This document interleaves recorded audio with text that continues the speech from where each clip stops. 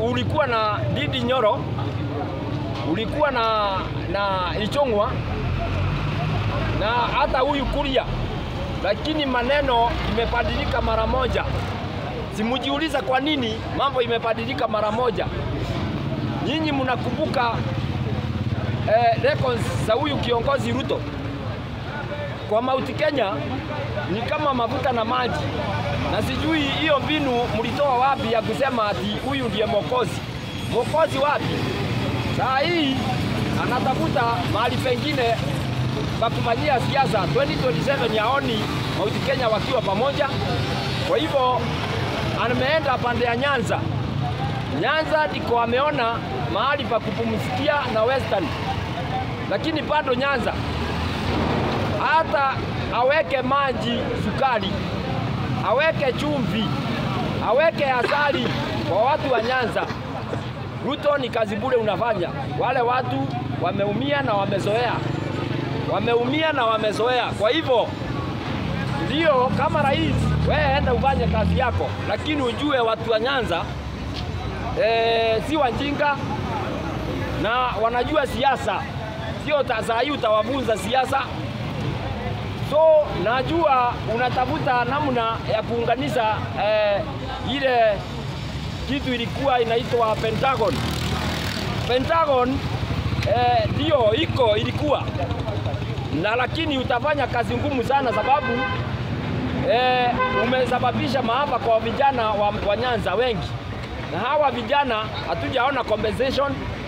Mimi nilifikiria ukienda Nyanza utaanza na kusema utafanya compensation ya wale ambao wameumia Nyanza, vijana wale wamezikwa. Na pia tunaona kuna wengine sapa ambao hawajazikwa pande ya Sodu. Hawa wa Sodu ni wagani? Si ni watu wa Nyanza? Sijaona ukamilifu pale kwa rais. Nimeona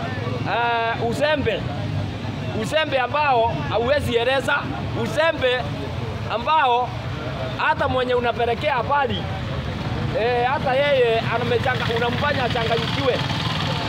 Kwa hivyo watu wa Nyanza mkae hivyo, tunawapenda, nyinyi ni wa Kenya na kura zilipwa na sasa itakuja kufunguliwa, lakini wanatafuta mahali pa kujificha vichwa wakati sasa itafunguliwa.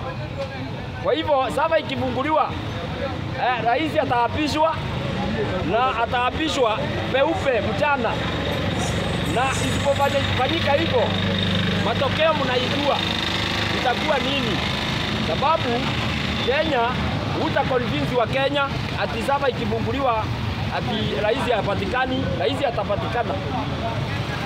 Hii ingine ya Biblia niseme kwa unabii, nimeona mambo mingi, nimesema hapa kwa media, nimesema kwa RS na Sao Paulo, nimesema siku mingi vile Mungu anataka, na hiyo yote yametimia. Nimesema mambo ya Syria, kumekuwa na earthquake, hiyo ilitimia.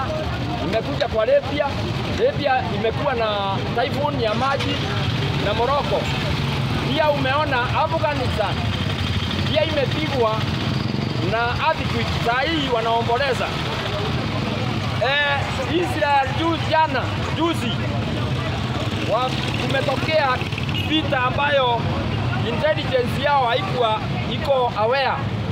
Nilisema hapa, nilijaribu kusema kwa Kisungu,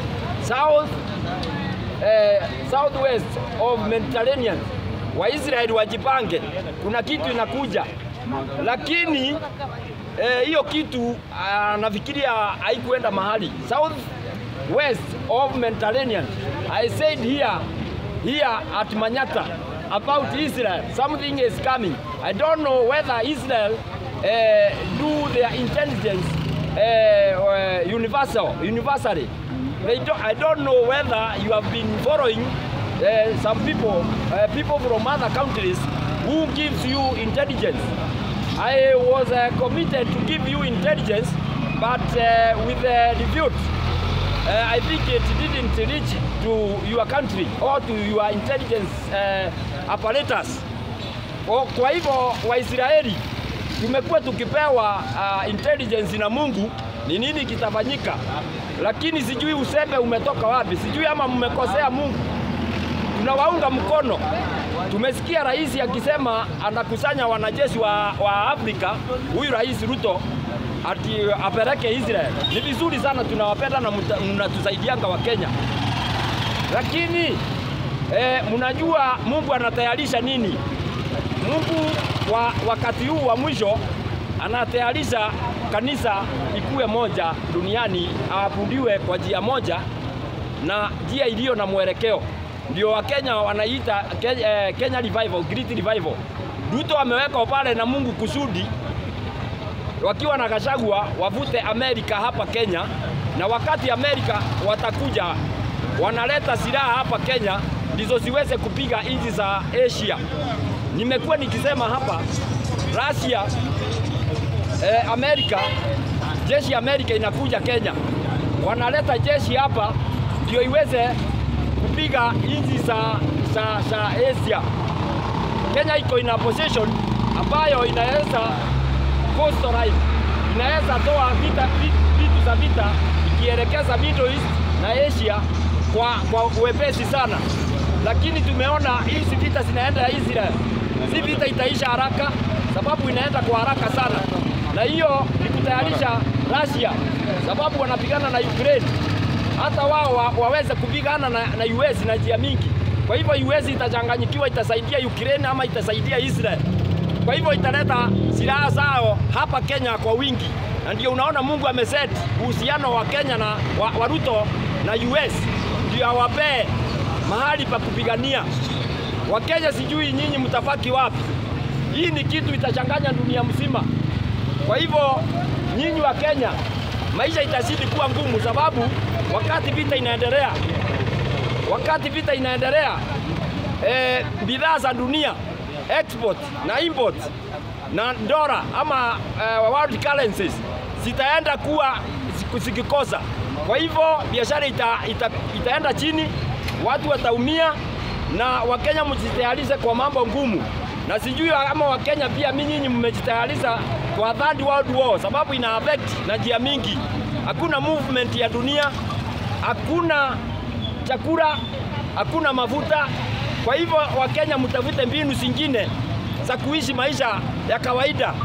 Kama ni hapo kwenu, tengeneza kiwanja yako ama kasamba yako vizuri, ujue unajitosheleza chakula kwa njia iliyofaa, sababu hii kitu inakuja, Mungu amefanya na amepanga kila kitu. Ni kitu inakuja kwa haraka sana na haisimami. Kwa hivyo Wakenya nawaomba, hii ni prophecy na itakuja ianzie hapa Kenya, kwa sababu Kenya itaweka wa Amerika ambao watatoa vita kwa nchi zingine, nao watapigwa kule kwao. Kwa hivyo hizo silaha zitakuja Kenya, zitabaki Kenya, na wale wanajeshi wa Amerika watakuja hapo, watabaki kuwa citizen wa Kenya, na Kenya itachimbuka ikuwe na nguvu kushinda nchi zingine zote duniani, kwa sababu silaha za Amerika zote zitakuwa hapa.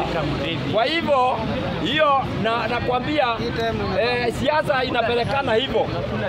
So I think yule ambaye ana taswizi na hilo jambo ajiangalie, ajue amesimama msimamo gani, anajua Mungu ama amesimama tu kama kibinafsi. Kwa hivyo nawaambia Wakenya mrudie Mungu, jambo linakuja. Anamalizia hapo.